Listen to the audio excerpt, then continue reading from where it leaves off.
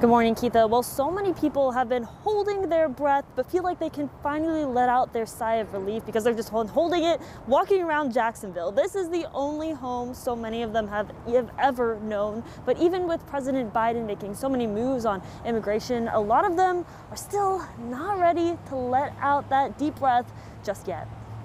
You grow up here, you go to high school here. You know, now that they have DACA, right, they're going to college, they're buying houses, they have careers, they've started businesses, they've gotten married. To out of nowhere, right, that be taken away from them, right, like the rug taken up underneath them.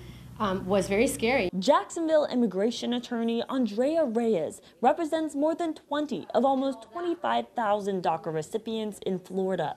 DACA, or Deferred Action for Childhood Arrivals, is for people brought into the U.S. illegally as children. It shields them from deportation. Reyes says DACA dreamers have been living in fear of their future. The Center for American Progress reports more than 200,000 DACA recipients are working on the front lines of the pandemic, more than 6,000 of them in Florida. They have a conditional status for about 5 years, and then after that they'll be able to apply for their green card. They have to go through the normal processes as everybody else, but he is reducing it from the original 13-year process to ideally an 8-year process. What could take less or more than 8 years, leaving the fear behind. Having to look over their shoulders and kind of just wonder, like, what is the next day going to bring?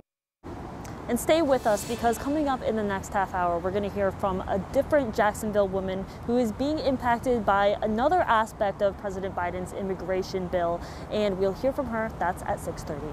I'm Renata DiGregorio, live in Jacksonville. First Coast News on your side.